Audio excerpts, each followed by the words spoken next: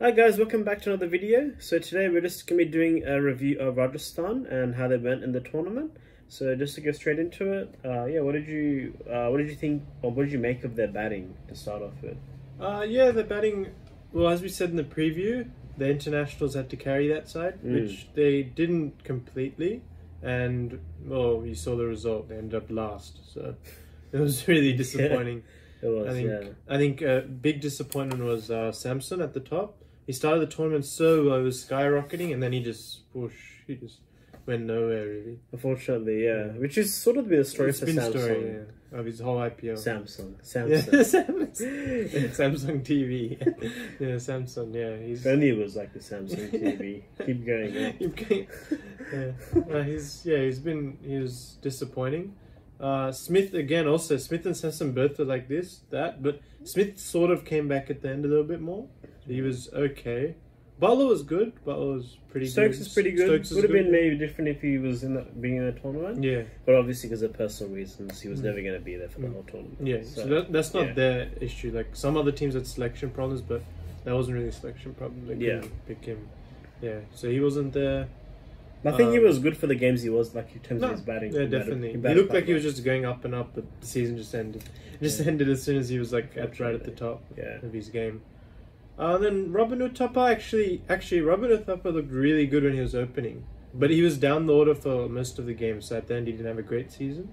But the games he was at the top, he looked pretty good. Yeah, he got better as the tournament went along. Yeah. And obviously, lastly, the finishing touches of Tawadia. I think he was a great find all around, batting, bowling. He was just a great find for them this season, averaging like over 40, I believe, and 7-8 wickets. And getting a few important knocks there as well. Yeah, for sure. But let's not forget that knock. That's how Cottrell was remembering it. Oh yeah, 5 sixes. Cottrell. Yeah, bit of easy. Yeah, that was one of the great IPL knocks. Yeah, for sure. Yeah, I guess I'll talk about their bowling.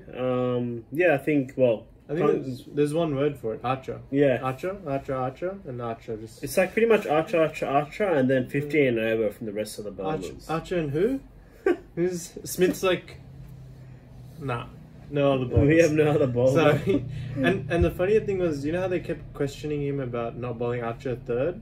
I get it because there's no other bowlers to bowl. He's like trying to hold it back. I'm like, no. He bowled exceptionally well. You know, he always got a breakthrough pretty early. He was pretty economical. Everything you want in your fast bowler. Yeah. He was good. And you could really tell the local talent that it was really like they were like a bit out of their depth facing Archer.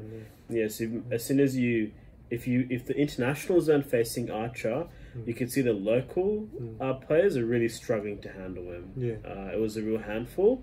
And it looked like it's something they'd never faced, which obviously they would never face anyone like Archer, bowling that quick. And it's even hard to even train against or prepare against someone bowling that quick those sort of lengths and the sort of movement that he gets.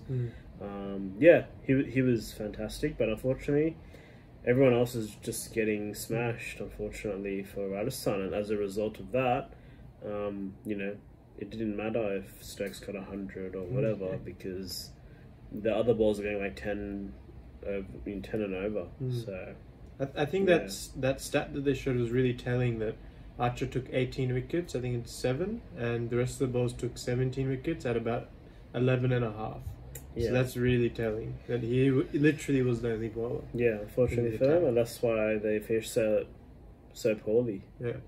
So they might have to rethink about the side makeup next year, and I think the internationals weren't really the problem. The internationals were like they picked good internationals, but their local they needed some local bowling talent to support Archer, or they need to get another international bowler to support Archer. I think is the way they would have had to go.